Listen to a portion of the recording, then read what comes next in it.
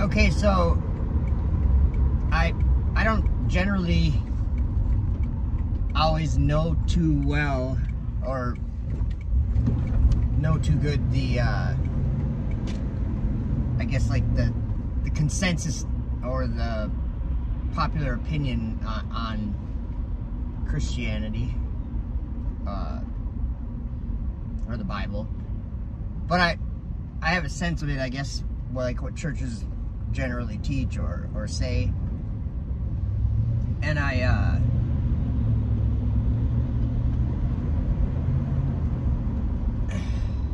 think my take on it is different than I hear, or it has become different than what I used to think was the common belief or whatever. Okay, hell and heaven, okay, and well, just the word hell is kind of a deep topic in itself.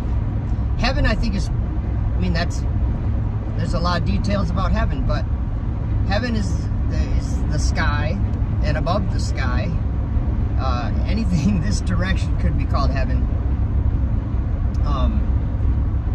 And from the time of Adam and Eve, from the creation of man until Jesus was crucified, however many years that was, however many generations.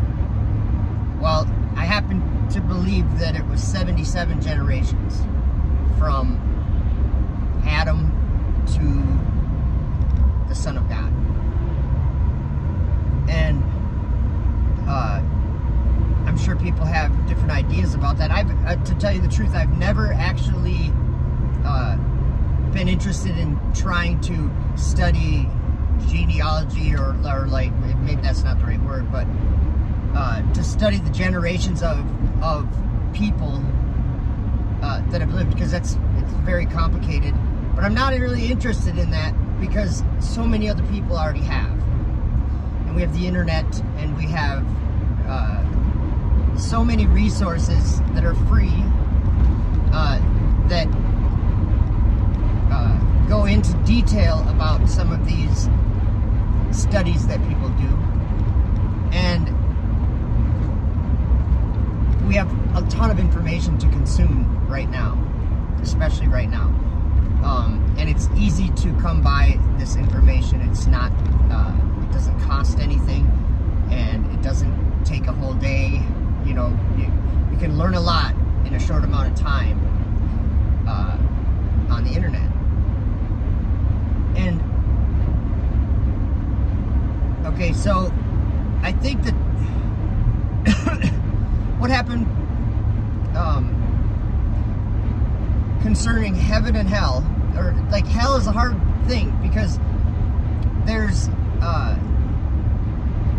okay, in the beginning God created the heavens and the earth, and the earth was without form and void, whatever that means, you know, whatever that looked like. And God said, let there be light. Or, well, before that, okay, there was darkness upon the face of the deep. Okay, darkness. And the deep, that means like an abyss, okay, like a deep sea or an abyss, which gives me the idea of like down. But where's darkness, there's darkness up. So there's darkness on the face of the deep. Well, I've learned that many of the prophets talked about a great hanging sea or the waters above, and it's in Genesis.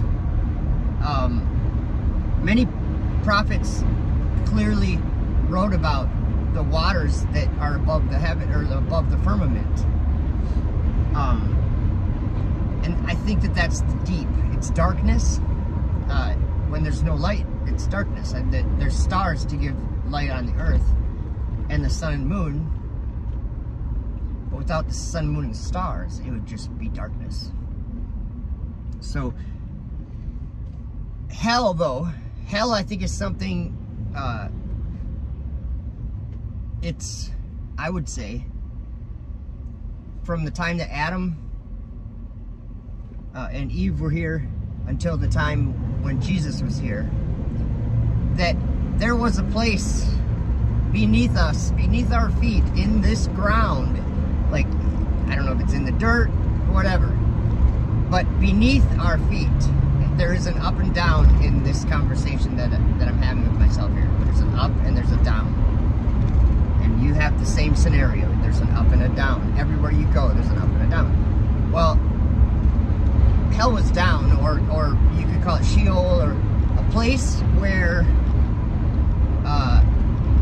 Jesus described it in a parable about, and called, he said it was Abraham's bosom. And there was a two-sided place with a great divide in between, and so nothing from this side could go to this side. And when someone died, that's where their soul would be taken or be placed, probably by angels, but it would be placed there until resurrection.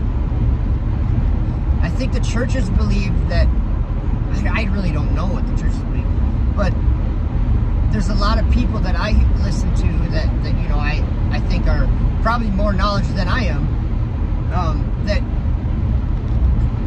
point out some things that I can't quite agree with, but so there's a story of these people that were swallowed up by the earth and went down to Sheol. Okay, so it's clearly down. But this is where I begin to differ with pretty much everyone that I learn from. When Jesus was crucified, in Matthew 27, I'm not sure what it says exactly in the other Gospels, but in Matthew 27, there's something there that's very clear to me. And I was actually in a live stream with Austin from the Melodome, like probably almost a year ago or something. And both of us, like in the moment, like before we went on the stream, we talked, before we went live or whatever, we talked about, it's kind of cool how this happened. We talked about the crucifixion, and I was looking at Matthew 27 with him. I'm like, what is this?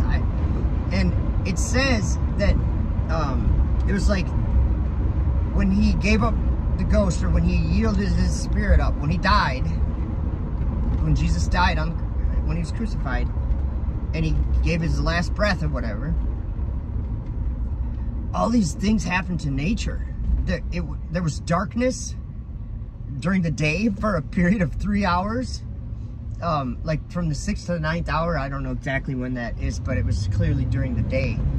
And then there was a great earthquake, and all the rocks were rent. And then it says something that I think people, it changes how you look at everything if you consider this differently. Okay, me and Austin were talking, and we read through that or whatever, and we're like, what is this? These are like zombies? Like, because it says many bodies, like physical bodies, of the saints came up out of their graves and went into the holy city. Okay, so me and Austin are like, that's just weird. We'll talk about it during the stream or whatever. And during the stream, we read it, and both of us, at the very moment that we read it while we were live, a bell went off in our head, and we were like, both of us said, wait a minute, we were reading that wrong. This is not talking about zombies. This is not talking about people coming up, like, out of their graves. You know, the dirt comes up and their coffin comes up, whatever, and their body, this skeleton comes out and walks into the populated city in Jerusalem or wherever. That's not what happened. They went up into heaven, guys.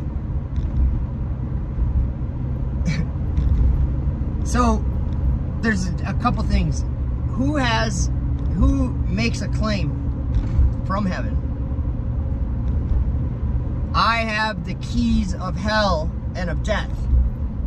How did Jesus get to claim that he holds the keys to hell and to death?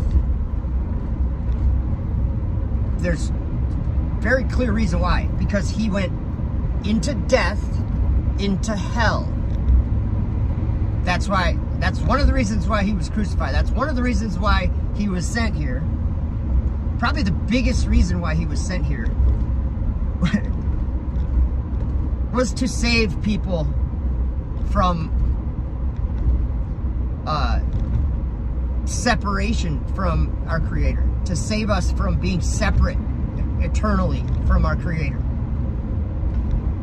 And my understanding used to be, and it's just me, used to be that there was going to be a resurrection, because Jesus said this. He said, I will raise you up on the last day.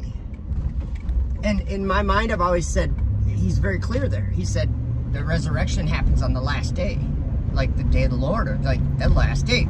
That's when the resurrection happens. But I failed myself in simple comprehension of the fact that Jesus said that when he was here while he was alive. And then he was crucified, and he went down and descended into hell for 3 days. And he resurrected.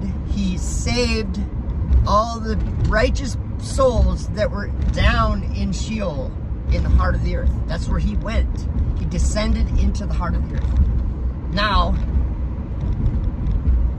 Enoch, I don't know how this stuff gets tied together. It's the Lord that shows us these things. It's the Holy Spirit, or the Spirit of truth. It's just awesome. Okay, Enoch, what chapter? Chapter 10, I believe. Something very interesting that Enoch does. He is shown this, I'm gonna have to go here. I'll have to continue the video in a moment. So I'm just getting somewhere here. I'll continue in a minute.